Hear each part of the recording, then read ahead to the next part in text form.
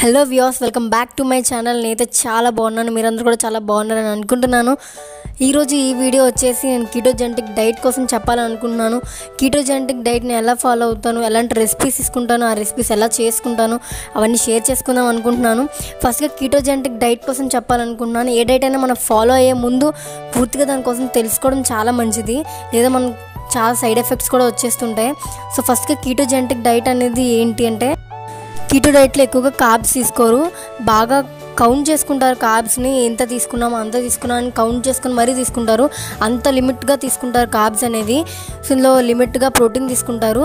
So fat ఎక్కువగా తీసుకుంటారు. Normally మన ఫుడ్లో తీసుకున్న కార్బోహైడ్రేట్స్ అనేవి సెల్స్లో బర్న్ అయ్యి మనకి గ్లూకోజ్ కింద కన్వర్ట్ అయ్యి అది బాడీ అంతా పాస్ అయ్యి మనకి బ్రెయిన్ ఫంక్షనింగ్ అనేది జరుగుతుంది. సో ఈ కీటో డైట్లో కార్బ్స్ తక్కువ తీసుకున్నప్పుడు ఏమవుతుందంటే మన లివర్ ఫ్యాట్స్ని ఫ్యాటీ యాసిడ్స్ కింద కీటోన్స్ కింద కన్వర్ట్ చేసి గ్లూకోజ్ రిప్లేస్మెంట్ చేస్తుంది, ఒక ఎనర్జీ సోర్స్ లాగా రిప్లేస్ చేస్తుంది. కీటో డైట్లో లో కార్బ్స్ ఉన్న వెజిటేబుల్స్ వాడతారు. సో లో కార్బ్ వెజిటేబుల్స్లో క్యాబేజ్, టొమాటో, కుకుంబర్, ఇంకా బ్రింజల్, గ్రీన్ లీఫ్ వెజిటేబుల్స్లో చాలా కార్బ్స్ తక్కువ ఉంటాయి. ఇంకా కాలీఫ్లవర్, బ్రోకలీ, క్యాప్సికమ్, మనకి తెలుగులో ఇంకా ఏమంటే బీరకాయ, దోసకాయ, మష్రూమ్స్లో కూడా కార్బ్స్ చాలా తక్కువ ఉంటాయి. పులావ్స్లో వాటిలో కూడా బాగా వాడతారు. సో లో కార్బ్ ఫ్రూట్స్కి వచ్చేసరికి బెర్రీస్లో బాగా తక్కువ కార్బ్స్ ఉంటాయి. స్ట్రాబెర్రీస్, రాస్బెర్రీస్, ఇంకా Apple, orange, lemon, water melon, pineapple, కర్బూజా, ఇంకా మ్యాంగోస్, నేను కోకోనట్ కూడా మన లిమిట్స్లో వాడచ్చు. ఇంకా మన నట్స్ విషయానికి వచ్చేస్తే కాజు ఇంకా పిస్తా బాగా అవాయిడ్ చేయడం మంచిది. ఆల్మండ్స్, వాల్నట్స్, పీనట్స్ ఇవన్నీ వాడతారు. ఇంకా డైరీ ప్రొడక్ట్స్ వచ్చేసి మన డైరీ ప్రొడక్ట్స్ బాగానే వాడచ్చు. చీజ్లో కూడా మనకి ఎసెన్షియల్ ఫ్యాట్స్ ఉంటాయి. మోజరెల్లా చీజ్ వాడచ్చు, పన్నీర్ వాడచ్చు, అండ్ మిల్క్, గీ ఏమైనా వాడచ్చు. ఇంకా నాన్ వెజ్కి వచ్చేస్తే లో కార్బ్ ఫిష్ తీసుకోవచ్చు, ఎగ్స్ తీసుకోవచ్చు, స్క్రాంబుల్డ్ ఎగ్స్ తీసుకోవచ్చు, బాయిల్డ్ ఎగ్స్ తీసుకోవచ్చు. చికెన్ కూడా మనం బాగా వాడచ్చు, చికెన్ సూప్స్ కూడా చేసుకోవచ్చు. ఇక్కడ వచ్చేసి మీకు కొంచెం keto recipes and keto day routine ఎలా ఉంటుందో నేను చూపిస్తున్నాను. మార్నింగ్ లెగ్గానే మార్నింగ్ రొటీన్ కొద్దిగా లూక్వామ్ వాటర్ తీసుకున్నాను. సో అందులో లెమన్ తీసుకుంటున్నాను. మనకి ఏంటంటే మన బాడీ ఆల్కలైన్గా ఉండడం చాలా అవసరం. సో దానికోసం మనం లెమన్ వాటర్ తీసుకోవచ్చు, లేదు లెమన్ వాటర్ లేదు యాపిల్ సైడర్ వెనిగర్ తీసుకుంటే మనకి ఇన్స్టెంట్ ఎనర్జీ వస్తుంది. యాపిల్ సైడర్ వెనిగర్ అయినా తీసుకోవచ్చు. లూక్వామ్ వాటర్ తీసుకోండి. ఎప్పుడు లెమన్ అనేది గోరువెచ్చని నీళ్ళలోనే తీసుకోవాలి, లేకపోతే ఆ విటమిన్ సి అనేవి నశించిపోతాయి అంటారు.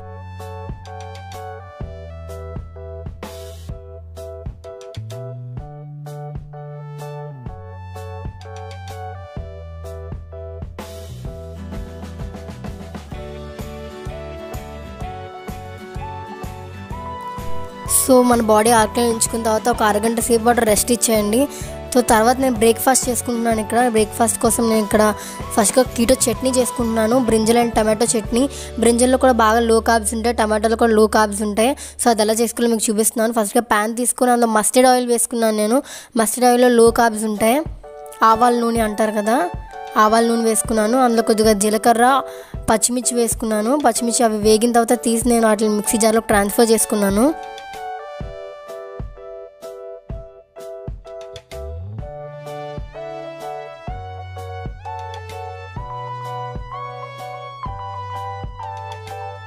ఇప్పుడు అదే ఆయిల్లో వంకాయలు వేసి కొద్దిగా ఉప్పు వేసి మగ్గించుకుంటున్నాను.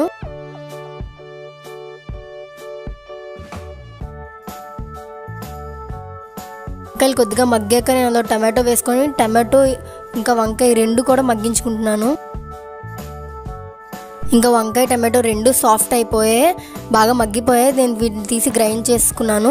అండ్ ట్యాంపరింగ్ కోసం పోపు వేసాను. అంతే మన కీటో చట్నీ రెడీ అయిపోయింది. మనం బ్రేక్ఫాస్ట్లో పెసరట్టు తినచ్చు. అవును, స్ప్రౌట్స్లో చాలా తక్కువ కార్బ్స్ ఉంటాయి. సో నేను ఇక్కడ పెసరట్టు వేసుకుంటున్నాను. అందులోనే బియ్యం ఏమి కలపలేదు. బియ్యం కలపకుండా ఓన్లీ స్ప్రౌట్స్తోనే మనం దోశ వేసుకోవాలి. సో అంతే, మన బ్రేక్ఫాస్ట్ రెడీ అయిపోయింది.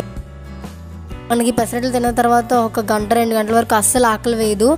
నేను దాంతోపాటు ఇక్కడ 1 కుకుంబర్ తీసుకున్నాను అండ్ కొద్దిగా బాదం పాలు తీసుకున్నాను. అంతే, మనకు అసలు ఇంకా మధ్యాహ్నం ఒక 12 to 1 వరకు మనకు అస్సలు ఆకలి అనేది వేయదు.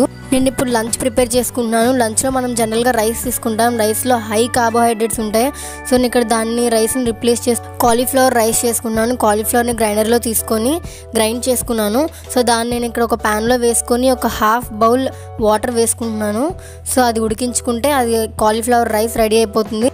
అక్కడ మన రైస్ ఉడికేలోపు నేను ఇక్కడ కర్రీ చేసుకున్నాను, పాలకూర కర్రీ చేసుకున్నాను. ఫస్ట్గా మస్టర్డ్ ఆయిల్ వేసుకొని పోపు వేసుకున్నాను. అండ్ గార్లిక్ కూడా మనం చాలా తక్కువగా వాడడం మంచిది, అందుకే నేను అక్కడ గార్లిక్ కొంచెం వేసుకున్నాను. పాలకూర నీట్గా కట్ చేసి పెట్టుకొని అది ట్రాన్స్ఫర్ చేసేసుకున్నాను. లీఫీ వెజిటేబుల్స్లో మనకి చాలా తక్కువ కార్బ్స్ ఉంటాయి, సో పాలకూర ఎక్కువగా వాడతారు కీటో డైట్లో. కొద్దిగా సాల్ట్ వేసుకొని మగ్గించుకుంటున్నాను.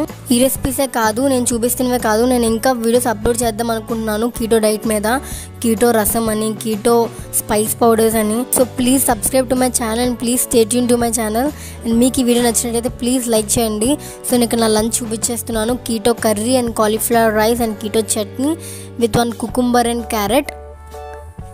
ఫస్ట్లో కాలీఫ్లవర్ రైస్ తినడానికి మీకు అదోలా అనిపించినా నిజంగా చాలా బాగుంటుంది. అలవాటు అయితే మనం గోధుమ రవ్వ ఉడికిస్తే ఎలా ఉంటుందో ఆ సేమ్ అలానే ఉంటుంది.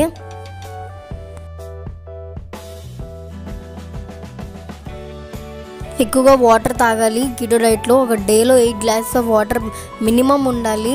సో నేను ఇక్కడ మార్నింగ్ బాదం పాలు తీసుకున్నాను. ఇక్కడ నేను వచ్చి 1 గ్లాస్ ఆఫ్ రూఅబ్జా వాటర్ తీసుకుంటున్నాను. అందులో కొద్దిగా సబ్జా వేసుకున్నాను. మీకు ఆకలి వేసినప్పుడల్లా మధ్య మధ్యలో వాటర్ తాగడం కానీ లేదా నానబెట్టుకున్న బాదం పప్పు తినడం కానీ అలాంటివి చేయండి. ఇక్కడ నేను వచ్చేసి నైట్ డిన్నర్ చూపిస్తున్నాను. సో నేను ఇక్కడ కీరా, క్యారెట్ ఇంకా క్యాబేజ్ కట్ చేసుకొని పెట్టుకున్నాను. సో అవన్నీ వేసుకొని సలాడ్ చేసుకున్నాను ఇక్కడ. సో కీరా, క్యారెట్ ఇంకా క్యాబేజ్ లెట్యూస్ ఇంకా క్యాబేజ్ ముక్కలు వేసుకున్నాను. కొద్దిగా నిమ్మకాయ పిండుకుంటున్నాను. ఇందులో కొద్దిగా సాల్ట్, పెప్పర్ వేసుకుంటే మన సలాడ్ రెడీ అయిపోతుంది. ఇది ఒక లో కార్బ్ సలాడ్ అనమాట అండ్ హెల్దీ కూడా. ఇంకా మీకు మధ్యలో స్నాక్స్ కావాలి, ఆకలి వేస్తుంది అని అనుకుంటే మనం చీజ్ వాడుతూ, మోజరెల్లా చీజ్ వాడుతూ హోమ్ మేడ్ పిజ్జాస్ కూడా చేసుకోవచ్చు. ఆ వీడియోస్ కూడా నేను అప్లోడ్ చేస్తాను. ఇంకా డిన్నర్కి వచ్చేసి scrambled egg with some palak తీసుకున్నాను. ఇంకా 1 కుకుంబర్, ఇంకా మన సలాడ్ తీసుకున్నాను. ఈ డైట్లో 4 ఫేసెస్ ఉంటాయి. Induction face, wait losing face, pre maintenance and maintenance face అని 4 ఫేసెస్ ఉంటాయి. అయితే మన బాడీకి కొద్దిగా ఇంప్లిమెంట్ చేయడం చాలా మంచిది. ఇడ్లీ తిన్నప్పుడు ఇడ్లీ తక్కువగా తిని సాంబార్ ఎక్కువగా తినడం, అన్నం తిన్నప్పుడు అన్నం తక్కువగా తిని కూర ఎక్కువగా తినడం అలా అలవాటు చేసుకోండి. లో కార్బ్స్ తినండి. చాలా ప్లాన్ చేసుకోండి, రోజుకి ఎన్ని కార్బ్స్ తీసుకోవాలి అవన్నీ బాగా ప్లాన్ చేసుకోండి. అండ్ బాదం పప్పు బాగా తీసుకోండి. మీరు కీటో డైట్ ఫాలో అవుతున్నట్టయితే ఈ 5 టిప్స్ పక్కాగా పాటించండి. మీకు ఈ వీడియో నచ్చినట్టయితే please like and share my video. Thanks for watching. Bye.